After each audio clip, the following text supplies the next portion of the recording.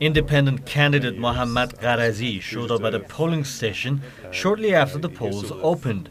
In an interview with our correspondent, the former oil and telecommunications minister said the ongoing elections in Iran are not about rivalry between candidates. He says all candidates are working as a team to encourage a high voter turnout. Reformist candidate Hassan Rouhani was also present among other voters to cast his ballot. At a press conference near a polling station, he said people with their high turnout in the elections hold the key to solving the problems in their own country. Principalist candidate Ali Akbar Velayati also voted at another polling station in the capital, Tehran. During his presidential campaign, Velayati promised to fix Iran's economy once and for all, should he win the election. He has also vowed to resolve all outstanding issues with the West.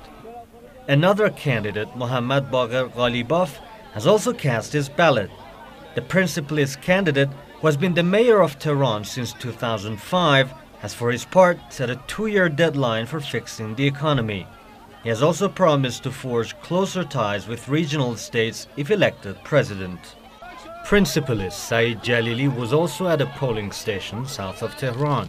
The Secretary of the Supreme National Security Council has promised to improve public welfare and follow the directives of the leader of Iran's Islamic Revolution.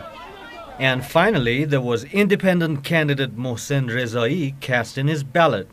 Rezai believes resolving Iran's economic problems should be top on the next administration's agenda. He says if elected, he will go beyond the political lines and his cabinet will include figures with different affiliations.